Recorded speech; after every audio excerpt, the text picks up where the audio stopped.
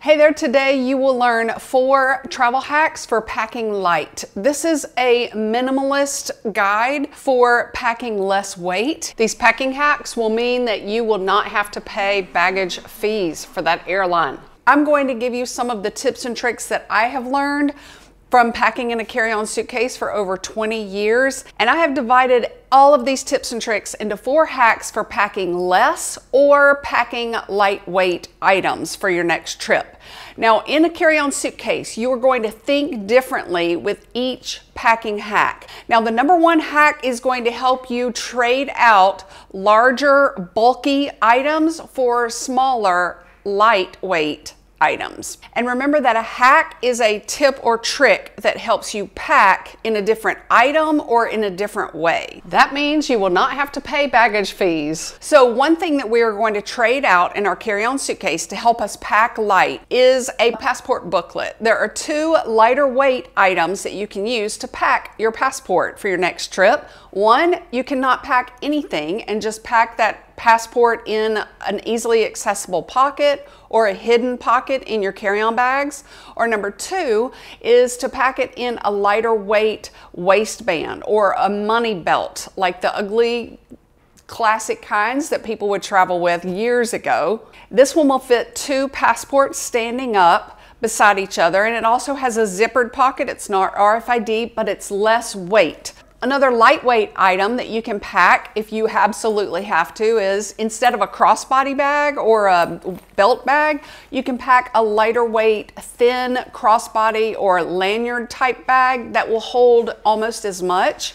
It might fit under your clothes, but that doesn't matter. We're thinking about less weight. And this bag has like 11 pockets, I think. If I absolutely have to pack light, I'm going to want a lighter weight item or a smaller sized item. And this one would be lighter weight while still having, I think, 5 or 6 pockets.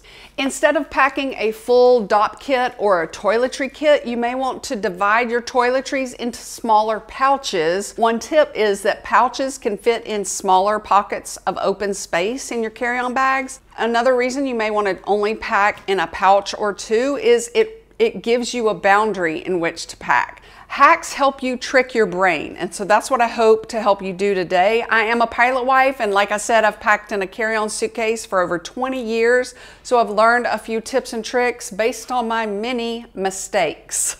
If space is an issue, one thing you can trade out is a container for your shampoo for a dry, solid shampoo bar. I got mine from Lush. They are near my house, so I was able to ask them specific scalp questions, and they found the right one for me. If you have a normal scalp, when packing for vacation, you can just use the hotel's shampoo or buy your toiletry items at your vacation location. Take it from me, when I was in Cancun, I decided to buy a large spray bottle of sunscreen, and it was $50 US. I just assumed that that was in pesos.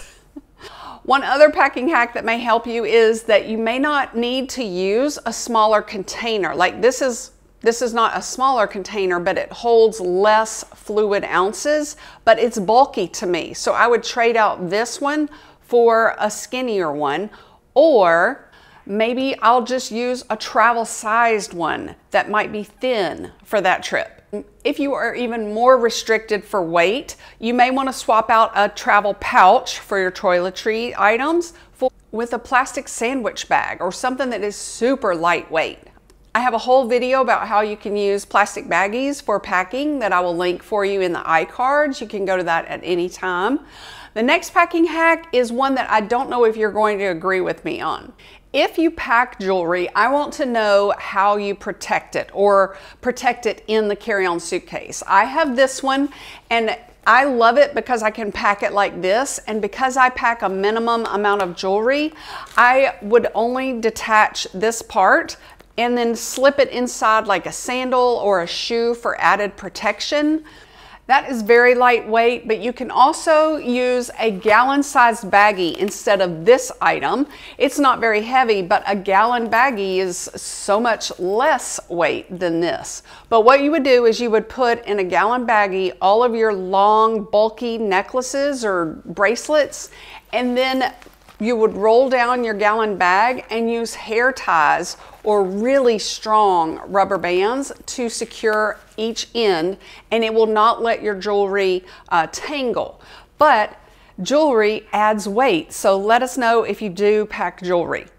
Just the other day, my husband wanted to pack in only a backpack, and y'all, he is so excited about only packing in a backpack for vacation because he has to travel with his suitcase and heavy backpack all of the time. He started foraging through the house looking for less weight items. So he came to me and asked if I had a travel size toothbrush that he could use instead of his electronic toothbrush. And there's a little tip. Hotels have told me that an electronic toothbrush charger is one of the top 2 most forgotten items in hotels. The second one was your phone charger. One item that I like to pack is a little tray for my bedside table in the hotel, so I will not forget my jewelry or my phone charger maybe, or my key card.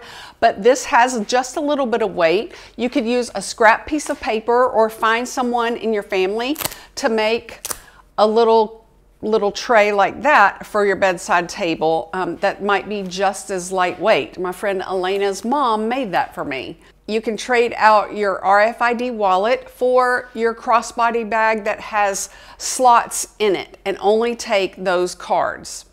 One travel tip for packing light is to think to yourself with every item you're going to use, can I be okay with packing in this item or using this lesser weight item for a 5-day trip? If you cannot do without it, then pack that travel essential. But if you absolutely are restricted from your airline to pack only a certain amount of weight or in only a certain sized carry-on bag, then these tips will help you. The tips and tricks that I have learned are only because I had to pack in a carry-on suitcase, and we do not check our bags because if we don't get on that airplane's flight, then they would delay the flight trying to pull our bags off of the airplane. So here are some more containers that may help you pack light.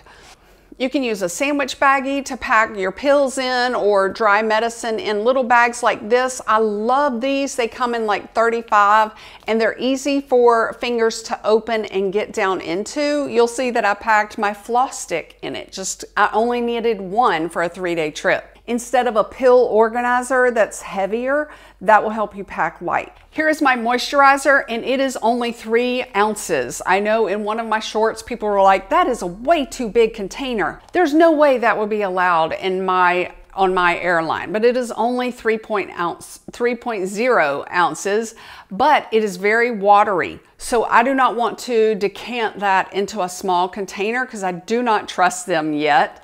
So I do make room for this container. So you have to pack light for the things that absolutely matter for your vacation, that particular trip. I like to pack Gold Bond for Diabetics lotion because it is odor-free and it is super thick. And on my vacation last week, you'll notice that it did not move overnight. And I flew in one of those super small airplanes because we were going to Knoxville and I had to check my carry-on suitcase. The pressure was not as balanced as it usually is in cabin. So I was worried that some of my liquids would leak. But they did not. So instead of packing in a travel size like this, these are the only ones I recommend for not leaking. But I have these types and I bought a brand new one to try because I knew my bag was going to get checked into the belly of the airplane on those 50-seater airplanes. But those are smaller sized if I am wanting less weight or if you need more space in your liquids bag. Another item that you may want to trade out is one that my friend used when we went to Nashville. She had her balm of like makeup remover and she did not need that entire container. It's like this big for a 4-night trip. she could pack light by trading that container for a small container like this, especially since balm is so thick. And if you have not used a spatty, they are great for getting to the very bottom of those really large containers. And if you have something thick like that, you can use that to decant it into a smaller container like that. These new ones come in a set of 4, but it looks like a little Pac-Man with a hat on.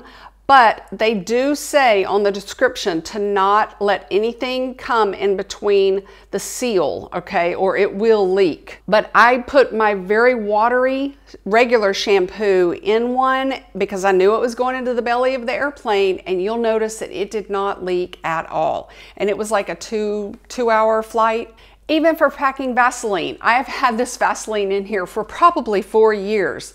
Do I need to have that much in the container? No, because it goes such a long way. So only put the amount that you need. And one tip is you can test how much shampoo you need by putting it in a container like this and using it for a few days to see how much or how far it will get you. Another travel item you can trade out if you need to pack light is do not pack the cup holder sleeve that fits over your carry-on suitcase handles for walking through the airport. It's going to get in the way of your backpack or tote bag that you're going to go put over there, and you really do not need it. If some of you watched my Beat Jet Lag for a long haul flight video, you'll see that I recommended you pack a foot swing that helps with the circulation of your legs.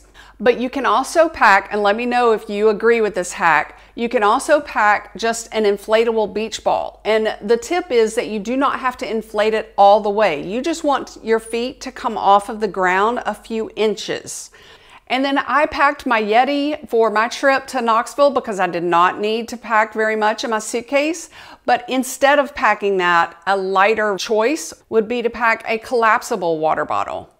Let us know what your airline restrictions are for your personal item bag size or weight, as well as your carry-on bag suitcase. I just really think that airlines are trying to make us check luggage now by restricting us to bag sizes that are not even invented yet because they're so small. Another hack for packing light is to wear on repeat. What items can you re-wear over again? I have an exercise shirt that I can wear over black jeans and black boots and look pulled together enough to wear that travel outfit inside a restaurant. Then my strategy would be to wear it again another day to exercise. Another tip is if you wore a blouse for like a shell blouse to dinner one night, then wear it to brunch 2 days later if that would help. That way it has time to air out and you do not feel super dirty wearing it again, but you have not had to pack an additional top to wear to brunch, for example. Another tip to re-wear outfits so that you can pack fewer trousers is to pack neutral color bottom pieces, like the navy blue or a denim color. J. Jill has some gorgeous cropped wide-legged pants out there for vacations this year that are absolutely gorgeous. But even a floral option can be neutral or can be versatile for vacation outfits because you can wear those bottom floral pieces with solid color t-shirts or blouses. The hack is to pack items that you can re-wear. Another tip to help you re-wear items is to wash your clothes. Invest in the laundry service on your river cruise or at your vacation resort. I pack the little Tide sink packets in case I get a stain on something. They would wash probably 3 or 4 shirts in one sink in your hotel room. The number 3 hack to help you pack light is to pack monochromatic color scheme vacation outfits.